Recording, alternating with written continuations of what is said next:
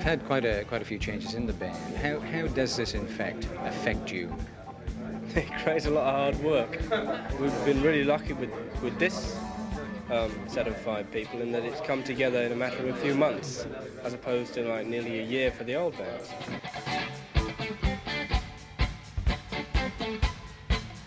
David, you took over from one of the sort of top vocal spots in the country, in the world almost, with Deep Purple. Just how difficult was it for you?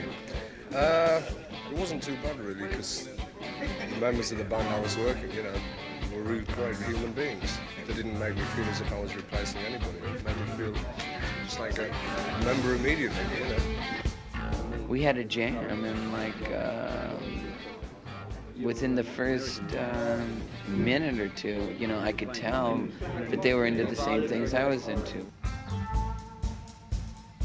Drugs, groupies, hypodermic needles. What have you got to say about that?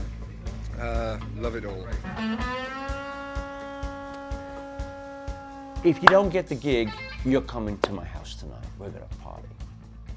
Now look, lads, it's time you went back to the hotel and got a bit of sleep. Ended up on the roof naked one day. The neighbor called the cops. It was California, mid-70s. I mean, goodness me. I mean, what was he going to be drinking? Milk? Snorting coke off strippers' bottoms, and wasn't that the normal thing to do?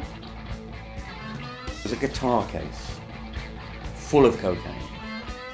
I didn't like the man I was becoming, but I couldn't stop this fucking merry-go-round. I couldn't stop it. I just wanted out at that point. It had gone insane. They'd let the tyres down on our plane. Well, I knew he was dead. They were putting me in jail for being the last person to see him.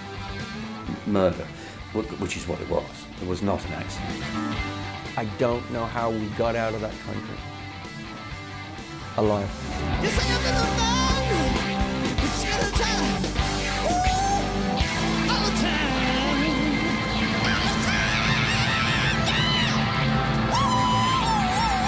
That's it, isn't it? It's over.